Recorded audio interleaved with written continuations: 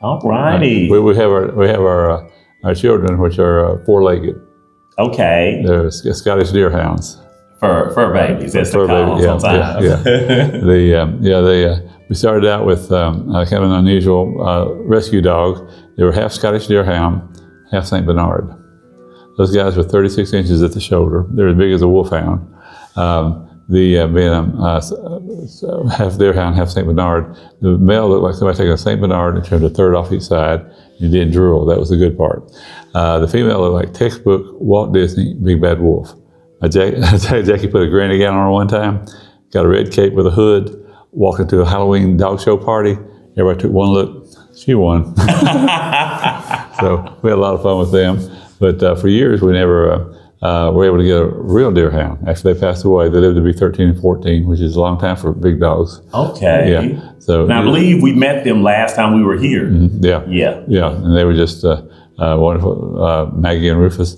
But so we finally got somebody would sell us a deerhound. They had two of them to choose from, and we went to see them and one of them you couldn't catch. She just ran around the thing. She'd been playing with the boys. She hadn't been socialized at all. She just, from puppy, she ran with the brothers and just ran. So we brought them both into the castle, and they had a rescue dog here named Rufus. And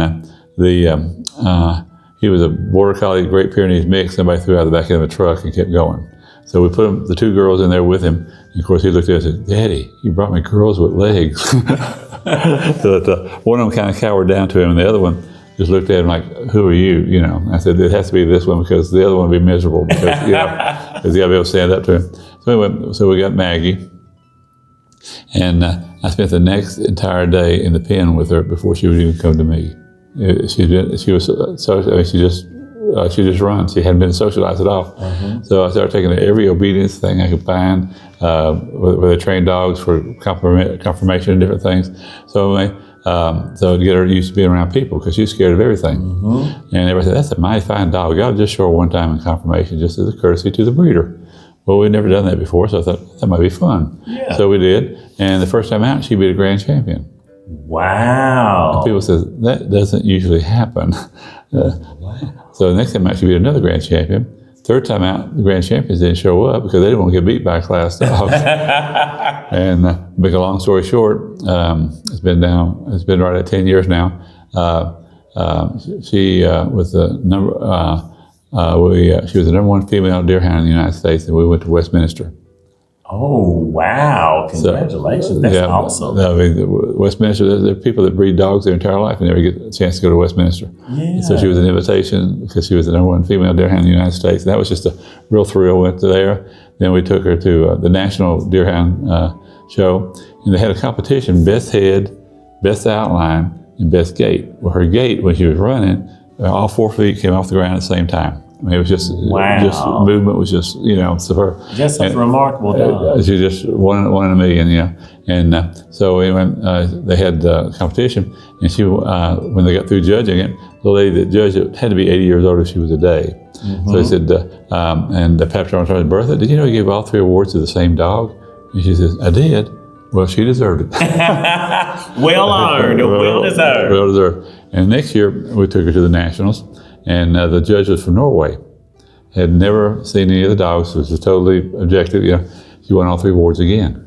Wow! So I mean, it's just she was just one, like I said, one in a million. Then the next year she went to it, and she only got 2. Mm-hmm. And the judge came to us afterwards and said, "I'm sorry, I was told not to give all the awards to the same dog." Oh. Well, she still got 2 out of the 3. Hey, okay. But that shouldn't have happened, but it does, But it's just, they want to kind of spread it around for everybody. But she was just a remarkable dog. We took her from New York that year out to Washington State. Yeah. Never made a mess once, just that kind of, Wow. She was just one in a million. I tell you, it's amazing being gifted with such remarkable dogs like that it's like they're every bit of a family member, and always keep that special place in your heart. Oh, you do, yeah. Yeah. So I've immortalized them. The first 2, that and Knight, our second deerhound, I did a bronze of each one of them, and I was holding the shield. And I just got those back. So I'm doing my sculpture back. I'm doing more of my art now. Definitely. Projects I've been putting off for years, get back into. Now's the time. Right, and I've got quite a few. I got projects going all over the place with wood carving and metalworking and everything. So definitely. Yeah. So, well, Mike, we're coming up already. How soon May will be here? Before you know it, 6 weeks away. I know. So people got to get ready, get to the fest on time so they can catch the bus across the street to the castle and see Mr. Freeman. See, and you ever look in this room? And yeah. I've got this so that you can peep in. We can't let people go through the castle like we used to because of COVID and everything. But we can definitely come in here and take a look around here, and hopefully the Great Hall and things, by this time next year, we'll have those completed, like I would. Definitely. That is our prayer. It will be completed.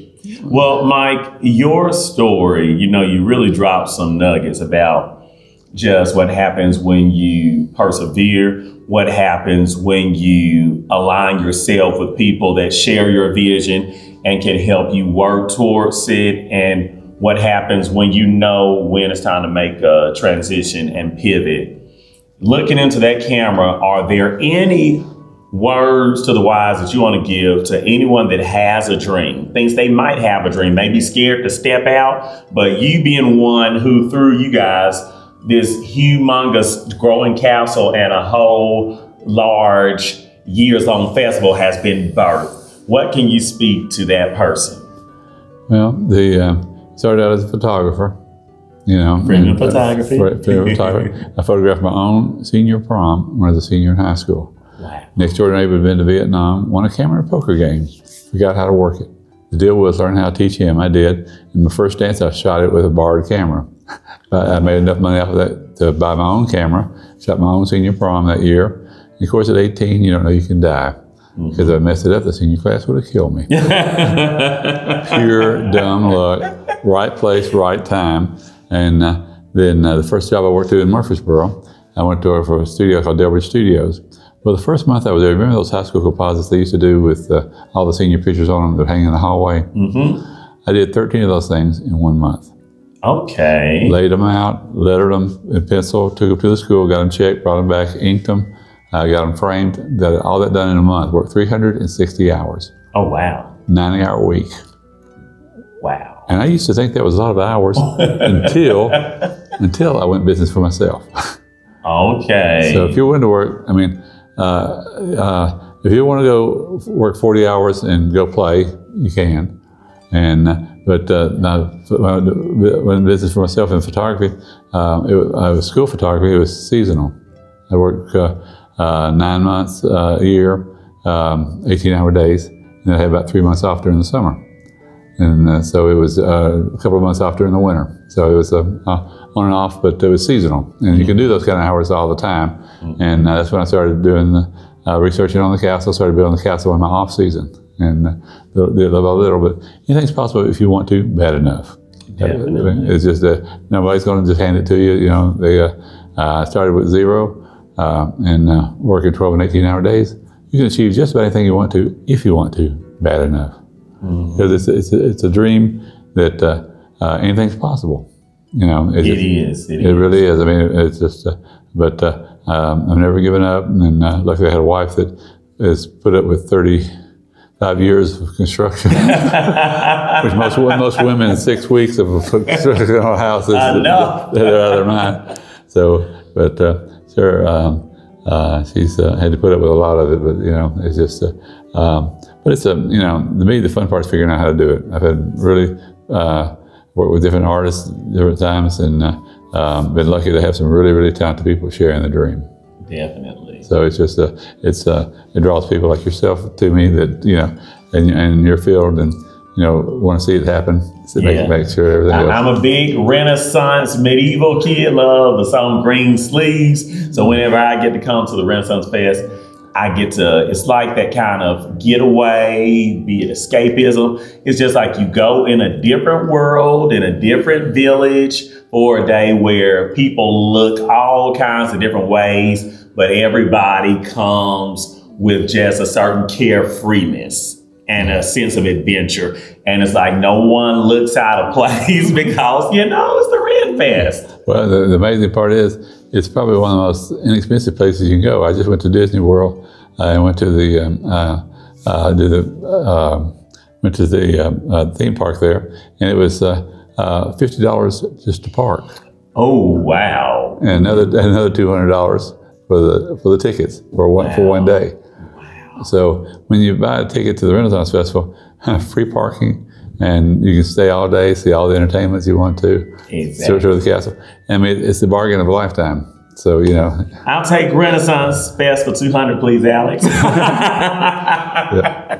So it's a really good, you know, it's a real bargain, you know, and we kept the prices low, the drinks, you know, I think I was paying $7 for a Coke in Disney World, you know, but you know, you go there, you expect to spend it, you know, but it's I mean, and the entertainment is really good. Standing in line is not my thing, so we bought the express passes, and then every time we go to this one ride, oh, it's shut down right now. I know, I was like, come on. And the last minute we did get it, but it's a different, I mean, it's a fancy, but dragging kids around there, that would be a challenge for anybody. If you go and stay at the hotels there, come out and do a couple hours at a time, you know, enjoy it. Take your time with it. We only had one day, so, you know. Wow. But I hadn't been there in years, but I mean, the things they do there are just incredible, you know. I mean, I'll never forget the haunted house I went to. It just actually blew my mind where they actually had the ghost floating through the furniture. Oh, wow. Turning and dancing, going around, and it was just like, and I said, they don't have that technology now. I know this is years ago, but it was just like you see them dancing, going around, and you're your eyes going by like this, and you're looking down into the big, huge ballroom, and the ghosts are just floating right through. Some of those rides are so real. I screamed through the whole Tower of Terror. Okay. And my cousin dug her fingernails into my arm the whole time. And then she's like afterwards, "Ooh, let's do it again." I'm like, no. That's the one ride we didn't go on. That's it. And I understand why. It was a one-time experience for me. Yeah. But the haunted house, I finally figured out how they did it. Piece of glass. Oh. And the people, the ghosts were going around underneath you, and all you saw was the reflection off the glass, which made it look like they were floating through the furniture. Wow. So, but I took 2 rides to figure it out. But being a photographer, I got that kind of eye and mind. Right. But it was, I mean, the technology, but they're just doing incredible things there. And the new 3D movie was even better. Had a new one. Yeah, the Buffett movie. I swear they had this little thing that come right out to your face like this. Oh. And the little kids in front of me were all doing that. And some of those IMAX is like, whoa. Yeah. And the funny part, they had this thing where bubbles were coming down. So they had bubbles going down on top of your head. Yeah, because they got the 4D where now when there's water on the screen, there's water coming out of your chair and wind, all that stuff. Yeah. So that was pretty amazing. But anyway, Renfest is like a walk back in time. It is. You just, if you can just enjoy this thing and just imagine, that's the way a Renaissance Festival was. It was a county fair. Mm-hmm. And now the vendors came in tents, set them up, and other festivals, a place that build buildings, but we've always kept it tents, so it'd be more authentic. Definitely. And it is now, the name of the village has been Covington Glen. What? They kept still that. Covington Glen. Okay. But they call it Castle Park. Okay. The county named it that, and so. But I mean, with their facilities and their being parks and recreation, it'll carry on long after I'm gone. And definitely. I hope to have a museum here that people can come to and see the artifacts, see the things like it was. Enjoy the experience all the time. Definitely will. It will always have the Mike Freeman and Jackie Freeman stamp on it. So we appreciate what you've given to this community, what you've given to this little child inside of Grown Up every May when I go. And ladies and gentlemen, I'm going to see you with Mr. Mike Freeman coming up in May at the Renaissance Fest. Don't forget, get there early so you can get on the bus and go across the street and see the castle and hear the amazing, inspiring story of the one and only Mike Freeman. Thank you, sir. Thank you, Mike. Good.